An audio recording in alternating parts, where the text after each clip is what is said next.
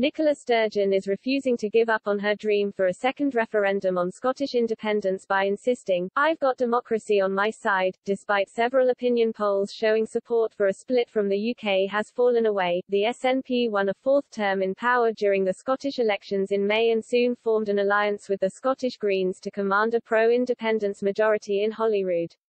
Nicola Sturgeon is insisting a referendum could still be held in 2023, COVID permitting, as promised in the SNP's manifesto.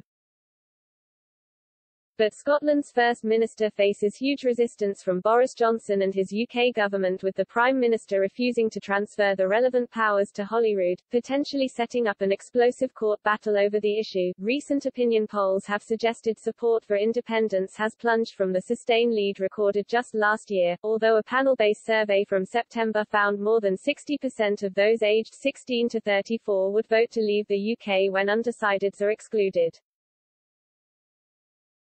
Ms. Sturgeon remains undeterred by the pressure to drop her independence demands, and said, "I can't look ahead and tell you exactly how this constitutional impasse is going to resolve itself.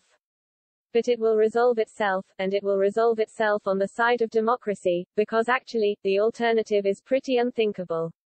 I've got democracy on my side. If they think it's about playing a waiting game, I've probably got time on my side as well. You look at the demographics of the support for independence, well, I'm not sure that's going to get you out of this conundrum." She added in her interview with the Financial Times, "The consequences of not being independent are much, much greater than they arguably were in 2014. Will it be worth it? Absolutely. We face change and transition now, whatever we do." Last month, the Scottish Government ramped up its push for independence by announcing it would resume work on a detailed prospectus that would ensure a referendum debate would be fully informed.